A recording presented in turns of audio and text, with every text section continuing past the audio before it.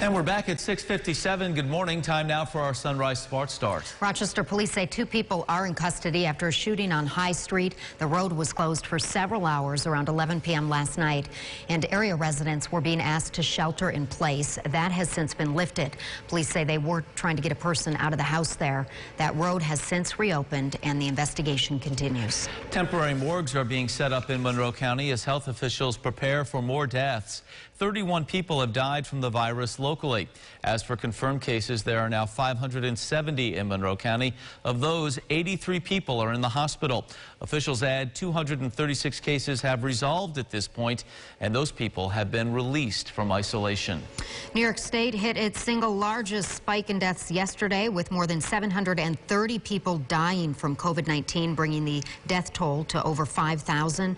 The number of cases has also gone up to more than 138,000 across the state. The governor says projections show that New York State could be nearing the apex. Senate Minority Leader Chuck Schumer is calling for doctors, nurses, grocery store clerks, and other essential workers to receive up to $25,000 in hazard pay.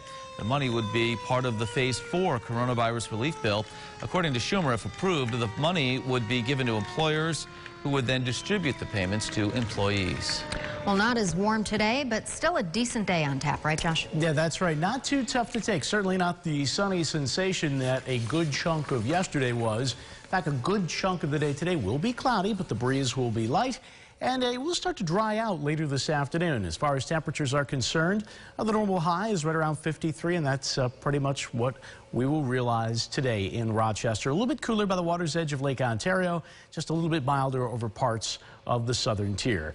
And what you see is what you get here is, like I mentioned, for a good chunk of the day, a lot of cloud cover, but look off to the northwest later this afternoon. You should see some breaks in the clouds trying to develop. The next front, not that far off, promises to bring some rain again, much like what we had last night, later tonight, but not this evening. We'll actually see a little bit of clearing late this afternoon and into this evening, and again, a decent Wednesday ahead. All right. Thank you so much.